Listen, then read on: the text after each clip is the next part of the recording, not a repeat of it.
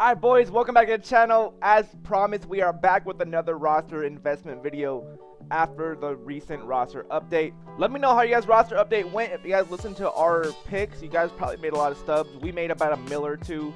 As you guys can see, we finally got the live series collection done. Randy Johnson, the GOAT. Frank Thomas's ass. I'm getting rid of him. I can't hit with him. Side note, I can't hit with. Does anyone have Frank Thomas on the team? I don't know what it is. Like look at this. I'm 1 for 12 with him. I don't know what it is. Regardless, if you guys want to hit bad with Frank Thomas just like me, listen to these roster investments. I got a bunch. As always, if you guys are new to the channel, do all my research. I have a bunch of cards, a bunch of picks, what I think you guys should buying them at as of right now. Right now is the fire sale. Right now is the time to buy. It's a little bit of a risk because you don't know how they're going to play the next 2 weeks, but we can look at how they've been playing. We can kind of get an educated guess. I think they're going to be continue to play good. Yeah, as always, make sure to drop a like, subscribe to the channel if you guys are new, and let's go ahead and get into the first pick. Alright, number 1, we got Clay Holmes. These are also not in any particular order. I'm not saying Clay Holmes is the best pick out of this video. I have 3 locks, which I'll tell you when we get to the players who I think is a lock or not. But first player we got is Clay Holmes. I'm buying him under 2K. He's looking pretty good. He's at 1.7K right now. We all know how good he's playing. He recently gave up a run in June. He has 9 innings pitched, 9 Ks, 1 earned run in June, and he's still pitching like a .53 ERA. So if he keeps it up, he's going diamond. He's got to. He's one of the top, if not the best closer right now in baseball. And yeah, if you guys can buy him at 1.7K, that's pretty good in my opinion. I wouldn't say this is a lock because you never really know if he's going to go all the way up to diamond or not. If he goes to 84, you guys can still make stubs at 84 overall if Clay Holmes goes to that. Just sell him on the hype right before the roster update. But yeah, 1.7K I think is a no-brainer. I'm definitely buying him at this. Up next, we got Shane McClanahan. This is a lock for me. I love this card. But as always, if you guys do not know, do not invest all your stubs off rip into one card or in the first week. As you guys can see, I only had 300K in my inventory, which I probably put about 400 or 500K in an investment so far. Not all my stubs. So just letting you guys know, if you guys are new, don't ever invest all your stubs off rip or into one player, because you never know. Shane McClanahan is pitching good. He is my lock as of right now, but he could start getting bombed on or get hurt, whatever the case is. So just be careful with that. With that being said, I'm buying Shane McClanahan heavy under 8K stubs. I think he's going diamond. Quick sell for a 90 overall is 8K, so you're really not losing anything. He's at quick sell value for 89 overall right now, so you can buy him for 7K. And yeah, at 7K, you're literally losing nothing. Worst case scenario, you just quick sell him for 7K and you don't lose anything. With Shane, I'm buying him at 7K personally, and I'm gonna sell him on the market when his hype is there right before the roster update.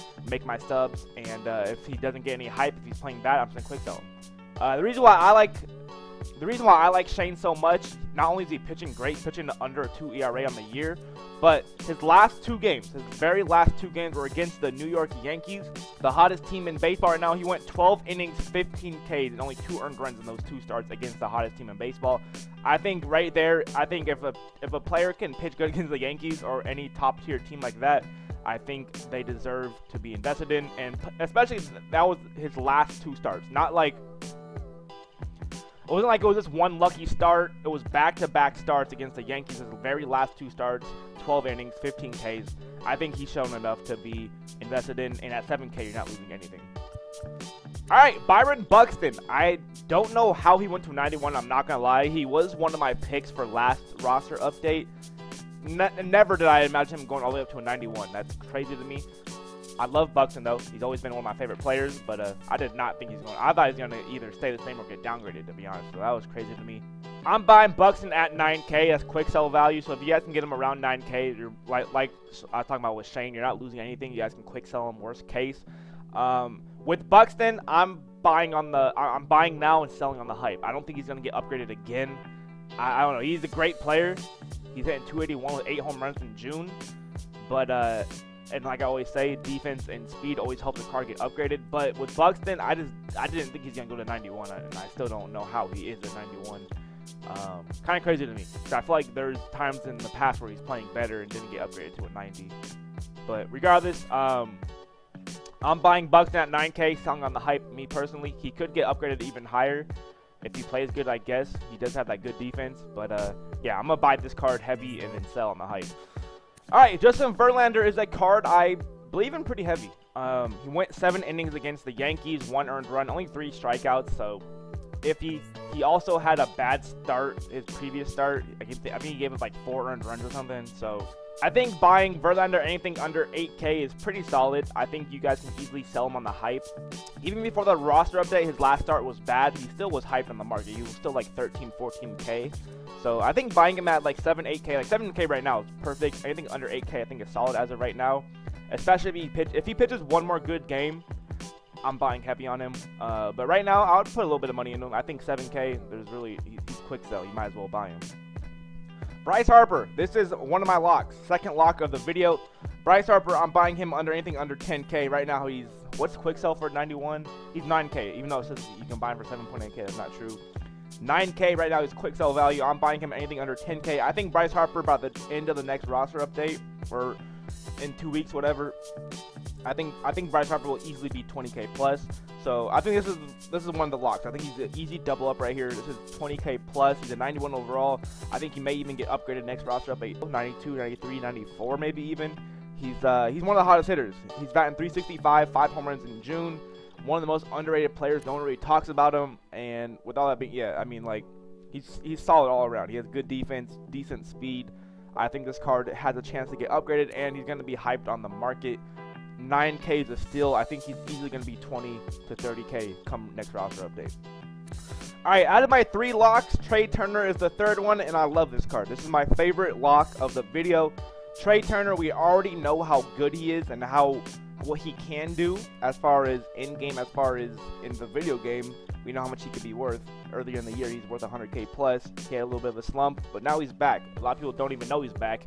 He's batting 361 with 5 home runs. I didn't know he was even back.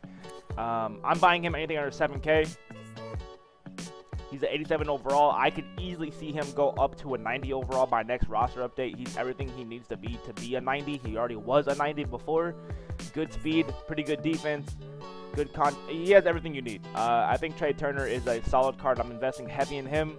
And if he keeps batting the way he is, he's going 90. Maybe even, I don't know if I'd say 90 plus, but he's going 90 for sure. Keeps playing the way he is. He gets a little more contact versus lefties, gets a little more home runs versus righties. It's over with. He's going 90 plus, and that's he's going easily 15, 20K on the market. All right, Aaron Nola pitching great this year. Last 3 games, 22 innings pitched, 24 Ks, only 3 earned runs. I'm liking Aaron Nola. Only thing is, I didn't know. I was looking into his stats and stuff, and I didn't know he was an 86 overall already. I thought he was a gold. I think he just got upgraded to a diamond. But I don't know. I'm kind of 50-50 on Aaron Nola. I don't know if he'll get upgraded. He's pitching great, but I don't know if he'll get upgraded even higher. So, yeah, I'm buying Aaron Nola anything under 4K. Not one of my locks, not one of my favorite picks, but I think you can make stubs on this guy. He's pitching good. I don't think this is like a high-risk type of card. You guys can buy him for quick sell right now. And as we all know, quick sell, you're not really risking anything. Like I always say, what I like to do is I like to sell on the hype of the card, and then if there is no hype on the card, just quick sell them and you get your money back. So really no risk, all reward. And I think Aaron Nola has the chance to get upgraded. I didn't know he's 86 already, so it's gonna be a little bit more difficult. But yeah, if you guys can buy for quick sell, if he goes to 87, 88, you're making 1,000, 2,000 stubs per card on just quick selling them. So if Aaron Nola pitches good, I think by next roster update, if he has a couple good starts, I think he will be 4 to 5K on the market for sure. All right, Zach Wheeler, someone I believe in more than Aaron Nola just because he's a lower overall. And I low-key think Zach Wheeler is a better pitcher. I don't know. Let me know, Phillies fans, if I'm right or wrong. Maybe I'm just a little biased because I like pitching with him in the actual MLB The Show. But yeah, he's pitching good. Last 3 starts, 17 innings, 19 Ks, only 3 earned runs. I'm buying him under 3K. I think he's going diamond. He should have low-key. He had a chance to go diamond last roster update, but I guess he just didn't. He's one of the cards that didn't. And yeah, if he has another 1 or 2 good starts by the next roster update, he's going diamond for sure. He could even go 86. I don't know if he go all the way up to 87, but I think 86 is the potential for Zach Wheeler. Unless he pitches insane, then he can go higher than that. Right now, Zach Wheeler's a little bit over quick sell value, so you guys can maybe even wait for him to go down to quick sell value. That's possible. But yeah, I think Zach Wheeler is going diamond as long as he pitches good. So maybe wait one more start for Zach Wheeler and see how he pitches, and then invest. If he pitches good, invest in him. That's kind of my advice. But yeah, I don't think it's a bad investment. As long as you're buying them under 3, under 2, I think you're doing good. And yeah, those are all my favorite picks as of right now. Not too many cards. I don't want to talk about too many people as of yet. We kind of want to see how people play in the next week or so. But I will drop some more videos. Let me know in the comment section, as always, who you guys are investing in, who you guys think are doing good. Let me know. You know, there's always people that I can't really I can't know everyone, you know what I mean? So let me know who I missed out on. So yeah, let me know. And yeah, as always, make sure to drop a like, subscribe to the channel, turn on the notice so you guys never miss another roster update video, stream, all that type of stuff. A bunch of MLB The Show content on this channel. As long as you guys listen to a lot of my advice, I'm going to help you guys make a lot of stubs. We're going to make you a millionaire. Just give me, as long as you guys have like 100, 200K stubs in your inventory, we could easily flip that to a milli. So yeah, let's get it. Let's get this money. And I will see you guys in the next video or stream. Everyone have a good day. Peace.